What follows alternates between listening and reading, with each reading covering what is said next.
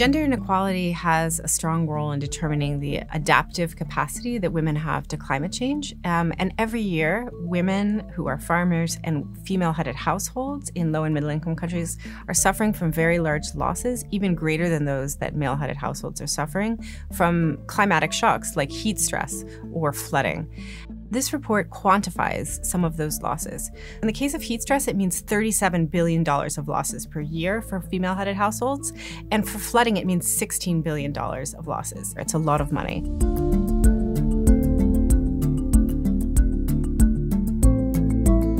Climate change is a major challenge for poor people, and particularly for women, because they can't easily adapt to climate change as men can, because they don't have as much access to resources, to assets, to services that would allow them to adapt to the challenges that a changing climate poses.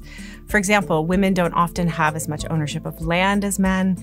Women may not have access to technology like drought-resistant seeds. In countries where there is irrigation for farming, women are much less likely to have access to that irrigation. You can imagine a female farmer who doesn't have water on her plot of land, and maybe she also didn't receive new seeds, which would have helped her prevent losses from drought. She's working harder, she's working longer, she's doing an extra hour of work a day compared to a male farmer in order to try to adapt to climate change.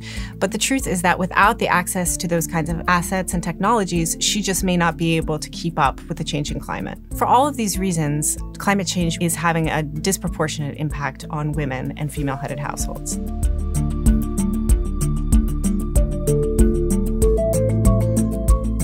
If we continue to have heat increases from climate change, so a 1 degree Celsius increase in heat, we're going to be losing income of around 34% for women and for female-headed households.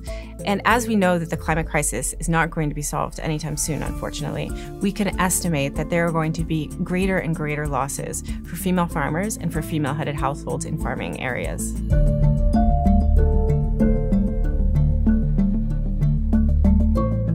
If we could close the labor gaps and if we could close the productivity gaps between women and men, we could have a major impact on GDP, increasing it by 1% globally. We could reduce food insecurity for 45 million people. Increasing women's registration and access to land has a lot of benefits on agricultural productivity. It can reduce gender-based violence within the household. It can improve the nutrition of families.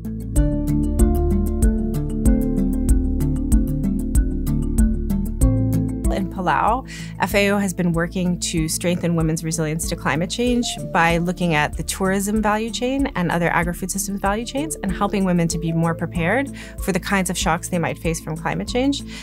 Those kinds of countries are very vulnerable to climate change, and women are a very important part of the workforce. So working to make sure that they have the skills and capacities, assets and resources to prepare for the changing climate is really important.